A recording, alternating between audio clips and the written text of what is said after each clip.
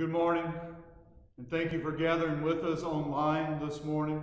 And let me just say again that if you're choosing to stay at home for now, I continue to miss you, but I understand and I support your decision.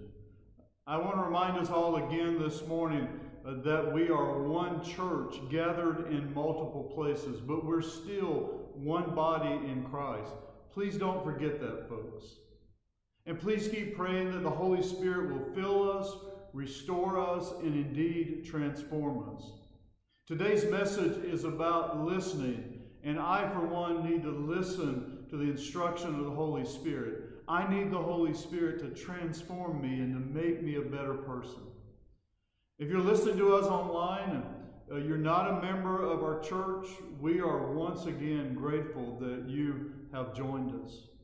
And when you feel safe to come out, we hope you will consider joining us in person for a live worship service. Well, we have a blessing for you this morning. Holly Williams and Jeanette Redmond are going to call us to worship.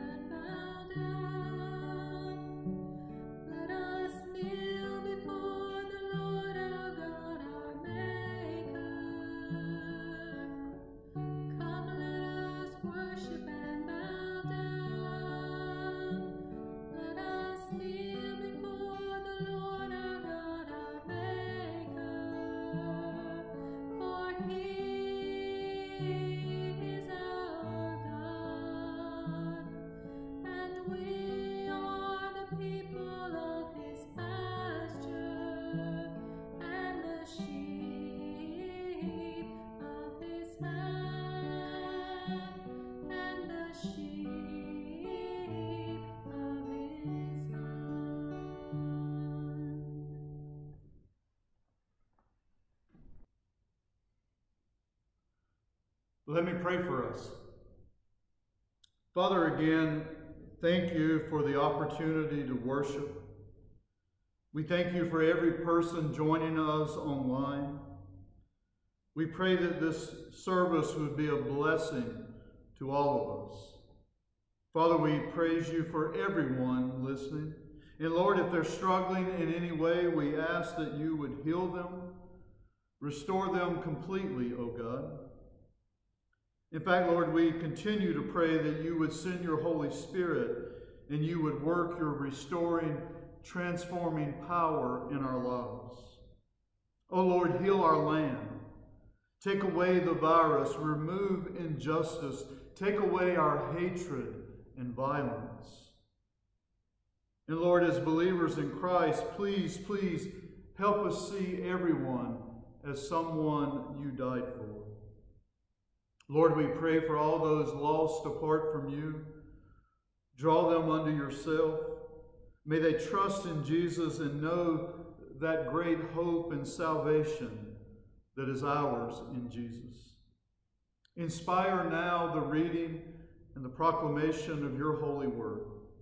This we pray in the name of Jesus Christ, the one who taught us to pray, saying, Our Father, who art in heaven, hallowed be thy name. Thy kingdom come, thy will be done on earth as it is in heaven. Give us this day our daily bread, and forgive us our debts as we forgive our debtors. And lead us not into temptation, but deliver us from evil. For thine is the kingdom, and the power, and the glory forever. Amen. Well, this morning I'm not going to have a separate scripture reading up front, but I will share various proverbs as we go through the message. Many, if not most of you, have watched American Idol. When our daughter Ashley was still living at home, we watched quite a few seasons with her because she really enjoys to sing. And like many young girls, she was a pretty big fan of Carrie Underwood. And because we lived just a little more than an hour away from Garner, North Carolina, we were all fans of Scotty McCreery. But now, I got to tell you, I always had a little trouble watching that show. I never liked the pressure. I would actually get nervous for the contestants. It's the same reason that I cannot watch gymnastics or figure skating. I just get nervous. Well, I haven't seen American Idol now in several years, but back when we watched, I must admit, though, to getting a kick out of the early part of the season when they would have the tryouts or the auditions in the various cities. I couldn't believe some of those folks who actually auditioned. I know I'm not a singer, but someone should have told a few of those folks that they weren't singers either.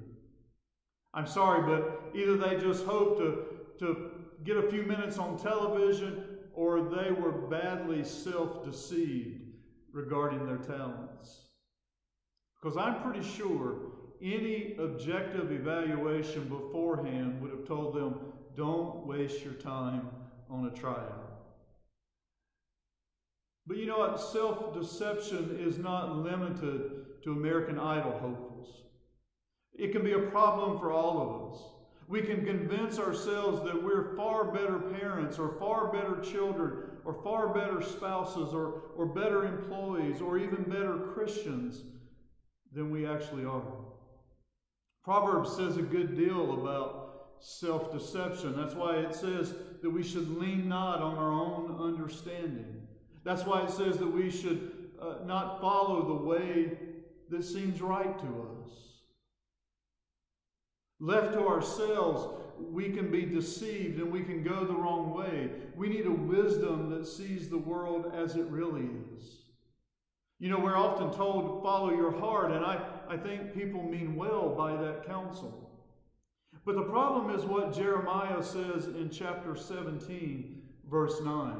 The heart is deceitful above all things and desperately sick. Who can understand it? We can deceive ourselves. Therefore, we need counsel and wisdom from outside ourselves. Solomon began Proverbs, folks, by reminding us that wisdom includes listening and obtaining guidance. Proverbs 1 verse 5 says, let the wise hear and increase in learning, and the one who understands obtain guidance. And then he reminded us that the ultimate guidance we need comes from the Lord. Proverbs 1 verse 7. The fear of the Lord is the beginning of knowledge. Fools despise wisdom and instruction. You know, a couple weeks ago we saw how Proverbs warned us about our tongue and about the use of our words. This week it's going to warn us to listen first to God's word, but also to the wise counsel of others. In order to avoid self-deception, we must listen. The wise folks are those willing to listen to someone besides themselves.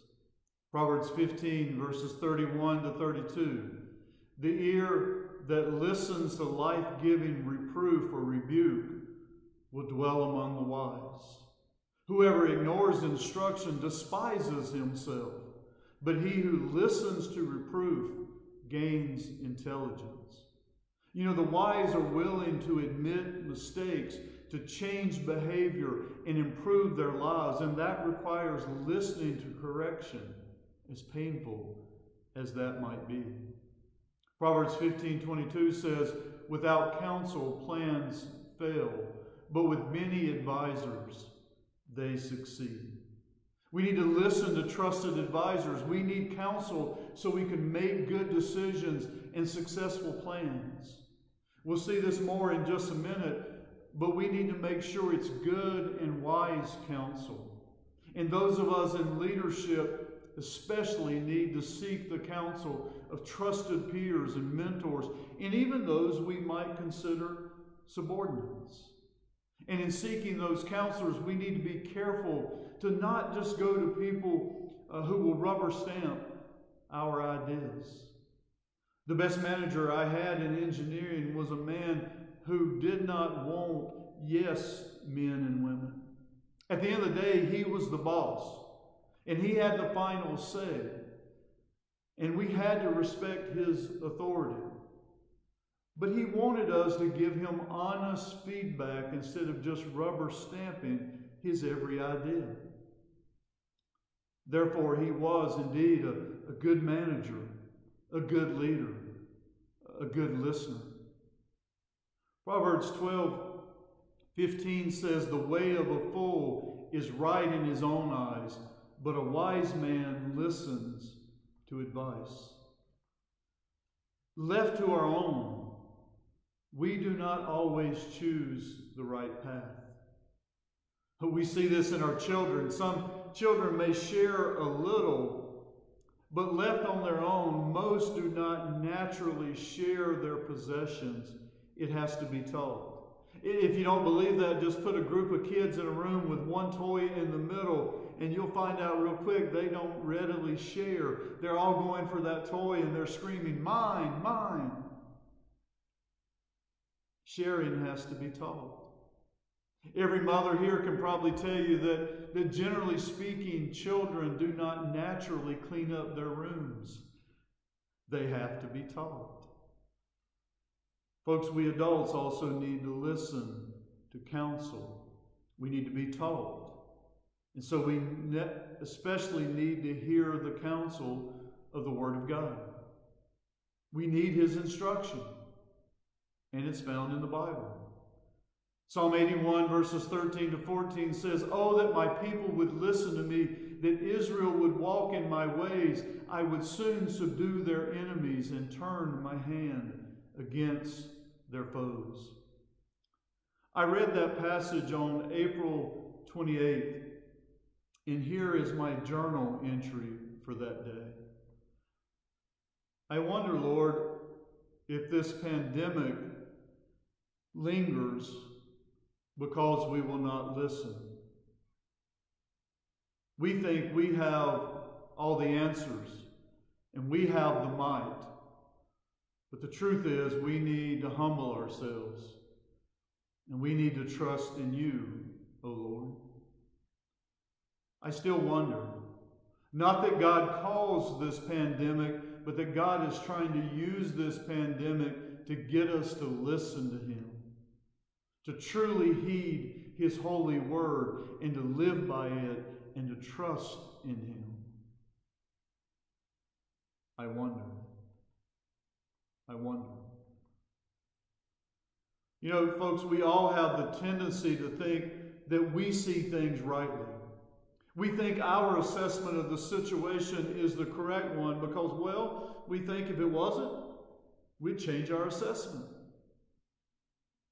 It's natural for us to think this way because we're broken by sin, and I'm one of the world's worst some days. I've arrogantly thought, you know, if everyone would just think like me, this world wouldn't be so messed up. Yes, it would. Because even on my best days, some of my thinking is messed up. We all need to listen to wise counsel. We need to listen to God's word and consider the counsel of trusted friends. Proverbs 12:15 again, "The way of a fool is right in his own eyes, but a wise man listens to advice." Want to be a fool? Then do not listen to anyone but yourself. Be convinced you are the only one who is right. Be convinced that your opinion is the only one that really matters. Want to be wise? Then recognize that though you may be smart, though the Lord may have blessed you with an above average IQ, you still need advice, especially from the Word of God. I don't know about you, but I'm not liking this sermon very much. However, I hate to tell you there's more. I'm kind of glad that I can't see your expressions. So go ahead, stick your tongue out at me. I'll never know. But please do not stop listening this morning. You see, the wise listen before they speak, and they listen more than they speak. Proverbs 10:19 says, when words are many, transgression is not lacking, but whoever restrains his lips is prudent. Proverbs 17, verses 27 to 28 say, whoever restrains his words has knowledge, and he who has a cool spirit is a man of understanding. Even a fool who keeps silent is considered wise. When he closes his lips, he is deemed intelligent. Ouch. Just ouch. No wonder the author of Hebrews tells us that the Word of God is sharper than any two-edged sword. For those of us who do a lot of talking, these proverbs are worse than your mama telling you she's disappointed in you. It's a word of warning to those who always want to be the first to give our opinion. It's a warning to those of us who are not really listening to the other person in a conversation. Instead, we're just waiting for our opportunity to give our opinion.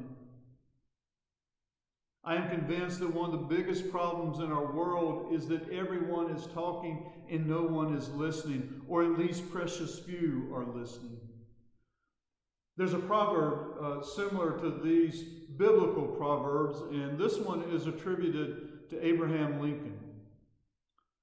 Better to remain silent and be thought a fool than to speak out and to remove all doubt. Let me repeat that.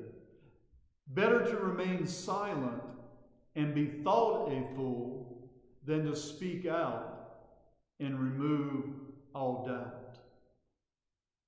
Folks, I may be preaching primarily to Danny here, but listening first protects you and I from impulsive speech.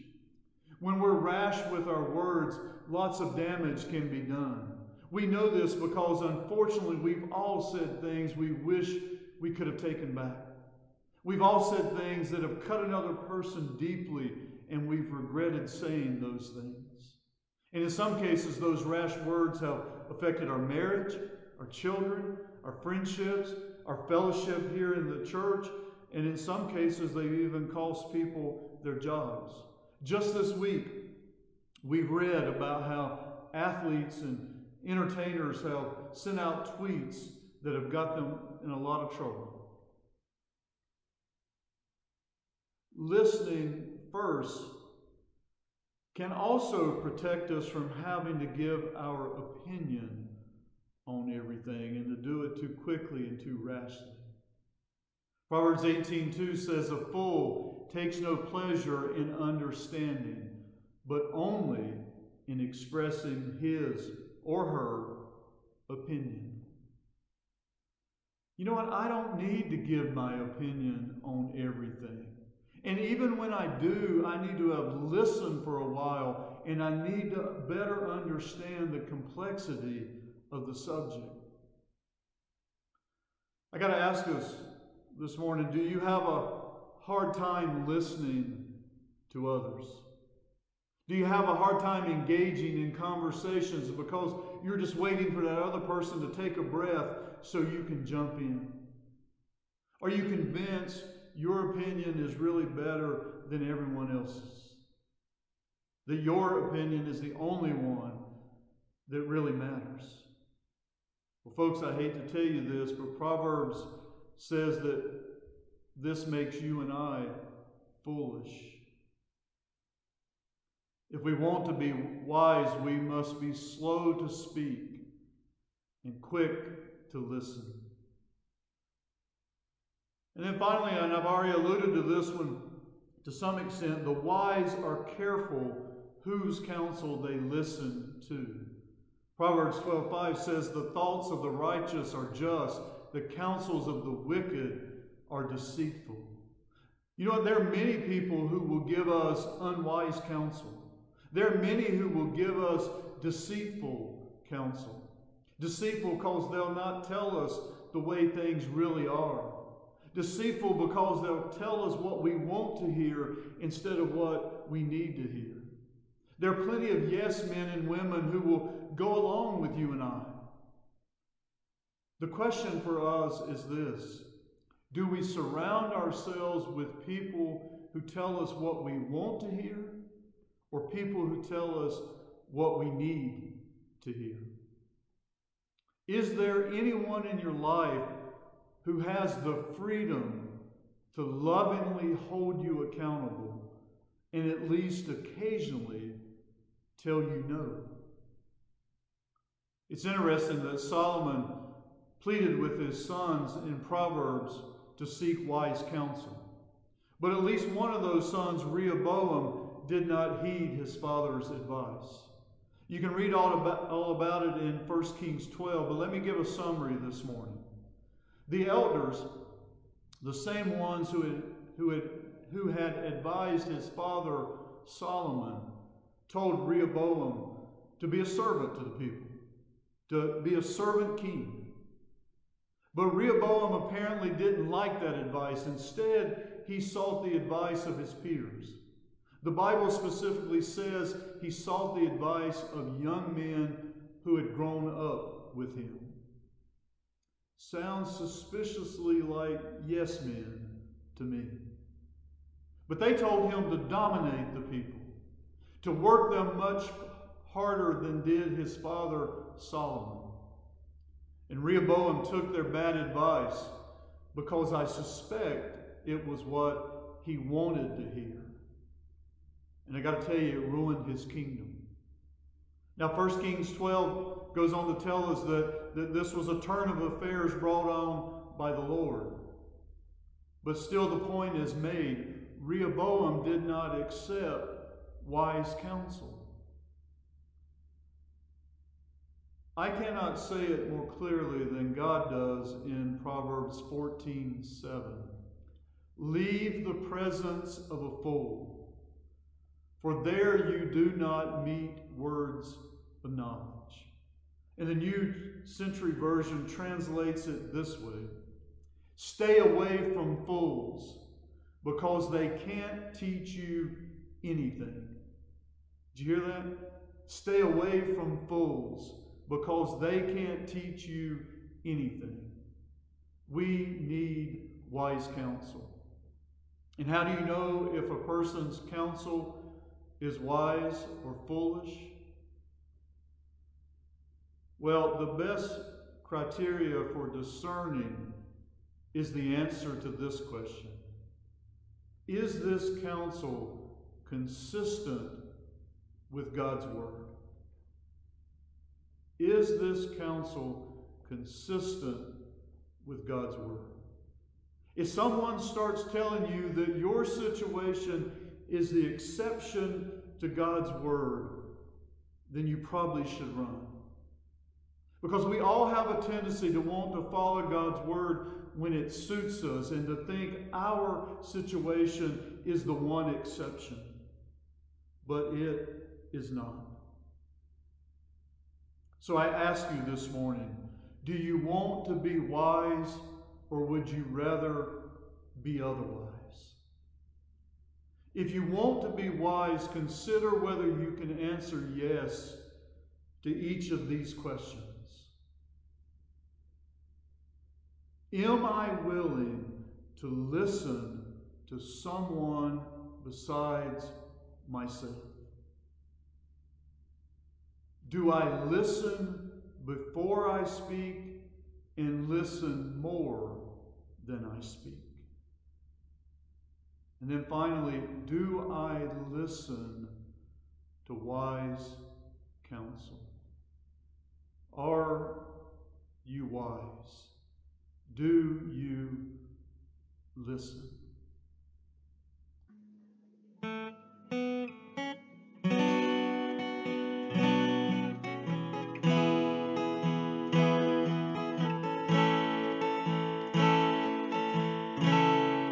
Show me your ways, that I may walk with you. Show me your ways.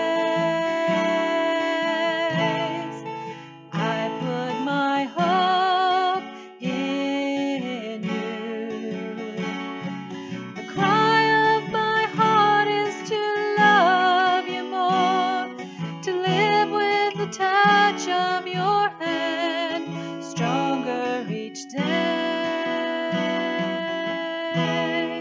Show me your ways. Show me your ways, that I may walk with you. Show me your ways. I put my hope in you. The cry of my heart is to love you more, to live with the touch of your hand, stronger each day. Show me your ways, stronger each day. Show me your ways.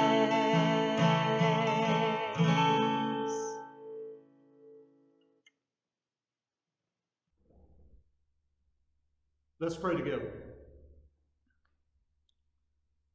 Father, help us to listen. May we be slow to speak and quick to listen. Heal us of our pride, a pride that thinks our opinion is always best, a pride that keeps us from hearing you. Lord, surround us with good counselors. Surround us with men and women who won't just tell us yes. Place those people in our lives who will hold us accountable and even tell us no when necessary. Most of all, we want to hear you, O Lord. So come, Holy Spirit, and speak to us. Come, Holy Spirit, and open our ears and open our minds and open our hearts so that we might hear your instruction. Oh God, make us better listeners. In particular, help us listen more fully to you and your holy word. All this we pray in the name of Jesus Christ. Amen. Now may the Lord bless you and keep you. May the Lord make his face to shine upon you and be gracious unto you. May the Lord lift up his countenance upon you and give you his peace today and forevermore. Amen. God bless you, church. Bye.